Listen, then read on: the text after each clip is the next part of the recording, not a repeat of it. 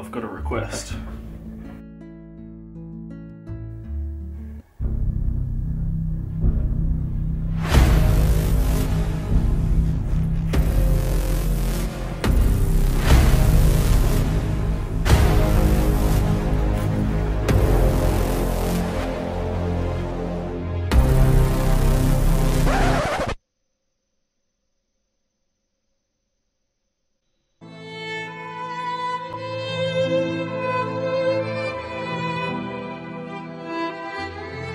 Hey, what's up everybody, it's me Jordan, and I'm back with another drawing video. This time I'm drawing Weiss from the anime RWBY. As you can tell from my intro, this was a request I got, and it's not a tutorial, but hopefully you'll find it helpful anyway. I'll try and give some general advice and a couple of tips along the way, which might be able to help you out if you want to draw this character as well. So I just want to start off by saying, I know nothing about this anime. I used reference for this and I changed the line work up a tiny bit. I added some extra kind of hair strands and stuff like that, but it is very much a reference. So some of you guys might have already seen this image, but I tried to mix it up a little bit in the way that I coloured it, especially in the hair. But at the moment I'm colouring the skin, so I thought I'd talk a little bit about that and some of the techniques that I like to use. I'm a really big fan of using light purples and violets for shading, and I think it looks especially good for shading the skin because you've got some light pinks in the blushes on the cheeks, and then that looks really cool with the shading of the purple as well. I think it works especially well with this character because, well, I haven't seen the anime, I know nothing about it, but she looks like she does ice magic or something, I imagine, just from her colour scheme and everything. She basically just looks like the anime version of Elsa from Frozen. It's kind of crazy how much she looks like Elsa. I don't know if that's just me, it can't just be me, she looks exactly like Elsa. Alright, she looks a little bit different, but now I'm just getting off topic. I was trying to talk about the skin. So basically the idea behind why I think the blues and the purples look good for shading the skin is because there's kind of just icy colours. It's like a really cool shading. Like literally cool, not just saying it looks cool. Now I'm just confusing myself, but you know what I'm trying to say. So I like to do a little bit of the shading with my Prismacolor pencils as well, just to kind of get into the little corners. It's a little bit easier getting in the corners with a sharp pencil than with a Copic marker, because sometimes the Copic markers can bleed a little bit. So I like to get in the nice tight corners with the pencils and darken up that as well. A little tip, little pro tip, you can get out your pads and pencils because school is in session.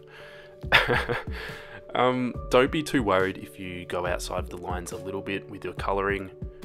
None of us are perfect, I do it sometimes as well, even though I like to hide it.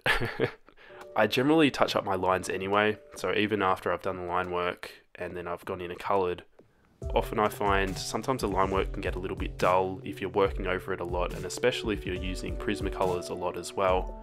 Your line work can kind of lose some of its darkness. It's kind of hard to explain, but when you're working over that area a lot, it can just kind of wear the paper down a little bit and the line work will just kind of look a little bit more dull.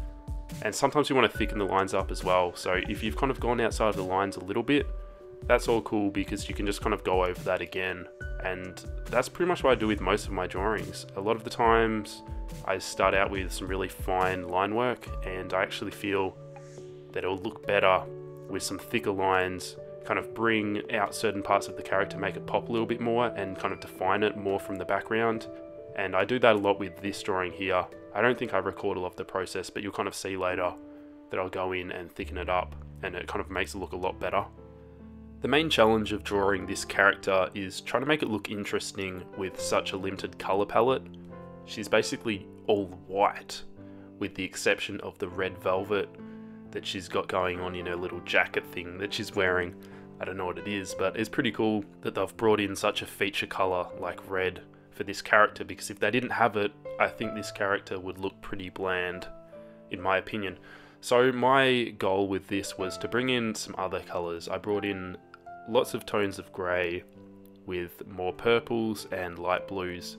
Pretty much what I like doing with the skin as well, but I brought that into the hair. You just have to be careful that you don't go too far with the greys, otherwise it's just going to look like an old lady pretty much. But I think it turned out okay. It wasn't too overpowering with those grey tones. There's a lot of kind of blue in there as well, and also a little bit of light violet, which I think helped as well. Something to keep in mind when doing shading with grey Copic markers is there's actually 4 different types, I believe. There are cool greys, neutral greys, toner greys, and warm greys. So you can use them for different effects. The colours vary slightly, and if you're not really looking for it, you might not notice, but if you actually look carefully, you can tell between the different tones. It's just something worth keeping in mind. The more you use your Copics, you'll begin to learn which Copics work well in certain situations, and that will help with your colour selection for your artworks. I'm finishing off the shading with some soft pastel shavings, which I blend in with a tissue. It's a really simple technique, and I use it for pretty much all of my drawings, as you would have seen if you've been watching my other videos. And I just went in with some really light greys, I believe, and it just smooths everything out really nicely and gives it a really cool effect. I also went in with some black shading to darken up some of the areas, because there's so much white and grey tones in this picture. I found it needed a little bit more extreme shading to help make it stand out. I decided to go with a really minimalistic background, even less than normal. Normally I've got heaps of dots and everything going on, and sometimes I think I take it too far, so I tried to tone it down with this one. And originally I was going to have blue dots in the background to try and make it look a little bit like snow, but I kind of accidentally dropped one of the pens on the paper, I think. I don't really know at what stage it happened, but I made a little dot with my red marker, so I decided to just do the dots with red in the background and then add some pink ones as well. And I think it actually worked pretty well because it still tied in with the red velvet of her jacket, and it made it look a little bit more interesting, I think, than if I went with blue. So I guess it was a happy accident, just like when your mum got pregnant with you. Yeah, I just said that. So that's the end of this drawing. I'm glad I made it through. I've actually got a cold again, so my voice is sounding a little bit weird, but I made it. I hope you guys liked this video. If you did, give it a thumbs up. It would be much appreciated. And I will catch you guys next week in next week's drawing video.